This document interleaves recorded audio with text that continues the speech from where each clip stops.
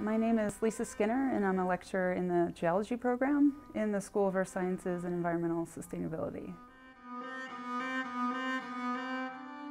One time I was at the student union, and I ran into a student of mine.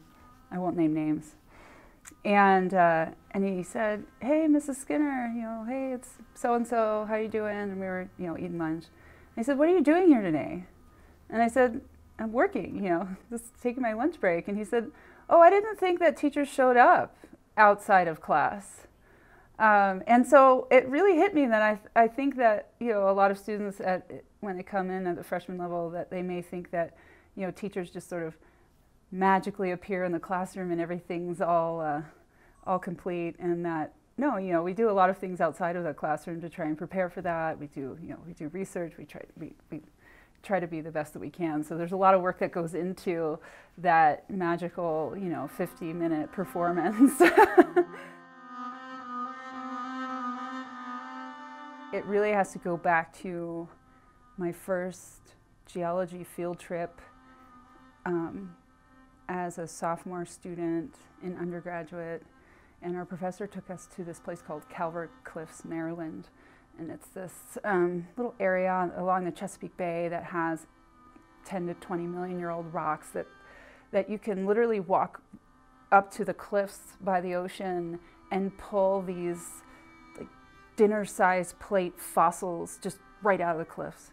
And they're just amazing clamshells and just amazing, the type of marine fossils that you would find on a modern-day beach, but just exponentially larger.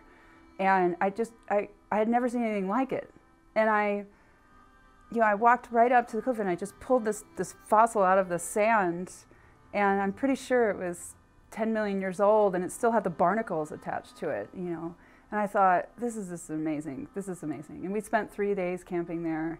And at nights, our professor brought nets, and some of the fossils and shark's teeth and everything that were in the cliffs would weather out and like fall on the shore face. So he brought these nets, and we would just stand in the wash, in the waves, and pick up all the sand and sift through the sand looking for all the shark's teeth. And I thought, this is like exactly what I want to do for the rest of my life. And I was hooked, and that was it. I don't think this thing is really expensive. It's a big bag of Bic mechanical pencils. That 7mm size mechanical pencils, I think maybe it costs $7. They have really good erasers. They never break. They don't break like the cheap mechanical pencils.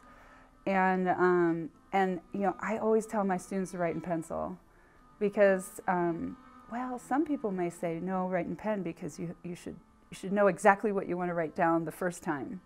But as a geologist, I always tell them to take notes in my class in pencil because we're drawing and we're doing all types of things. And they have great erasers, so certainly there's going to be mistakes made along the way. And those, I have a giant pile of those pencils. I take them everywhere I go.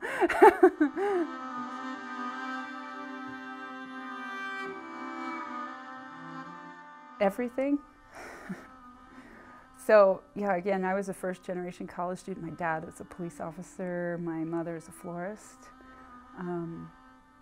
They said, we support you in anything you do, but you have to go do it yourself because we don't know. So there weren't really any resources for me. And again, I think it was because I just didn't ask questions, but I didn't know. And the other thing I was thinking about is that today, students have, I think there's so much more awareness about financing education. There's a lot of resources on campus. Almost everybody does it in some way, shape, or form, either through scholarships or student loans or borrowing money from family. And it's talked about, and people can give you advice for that. But when I was in school, which wasn't that long ago, but it was before 9/11, sort of late 90s, when everyone gave you a credit card and it didn't matter what, you got like thousands and thousands of dollars of limit on your credit card, and everyone gave you student loans and it didn't matter how much it was or what interest rate it was. You just applied for it and got it. It wasn't a big deal. And little did we know that, that the money just adds up. And so it really does follow you. And I guess, what do I want students to know? And this is kind of a theme of something I always tell them, is just to ask questions. Go find the resources, and don't do anything before you ask guidance from people who know better. And I think that's one mistake that I made. So.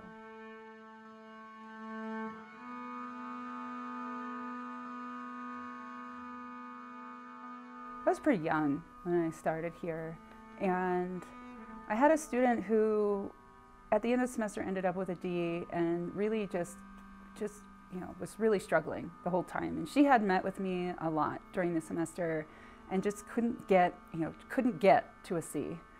And after the semester was over, and I've never had this happen to me since, she asked to have an appointment with me to talk about her grade pretty immediately after grades were posted. And she came in with her brand new baby. She had had a baby during the semester. She came in with her brand new baby and her partner, and we're actually standing in the room right across from here. And she said, I just really, really need a C in this class so that I can get admitted into the teaching program. And I think her grade was, borderline. It was like a 68 or something like that. And I never do this. I mean, I never, ever inflate people's grades. And I really felt, we sat there and we talked for hours. And she was just begging me, is there anything that I can do to bring up my grade to a C so that I can get into this teaching program? So ultimately I decided, you know what? I'm just going to give her a C. And so I did. And then really I forgot about the situation. And it was maybe 4 years later, I was in the Target parking lot and I parked my car and she was standing there next to her car and she came up to me and she's like, Mrs. Skinner, I don't know if you remember me, but you gave me that C in that class, and I just want to tell you I'm in the teaching program now and I'm almost about to graduate and I've gotten all A's and B's. And I almost sort of dropped to the floor because I had really forgotten about her. I had, you move on, you have thousands of students. But that really made an impact on me because I tend to be very rigid in my grading because I do have very large classes. But, it really reminded me to consider everybody's got their own story, and everybody's got their own struggles. And, what really is the difference between a 68 and a 70 is, honestly, in that class it was 20 points. I mean, it could have been anything, just some silly little exercise. And that really made a difference in her life, and there her daughter is, and, and they're bettering their lives. That was an amazing experience. I don't think I'll ever forget it.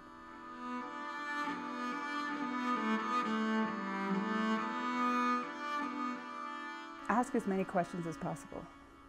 When I graduated from my undergrad, I knew I wanted to go get my master's degree.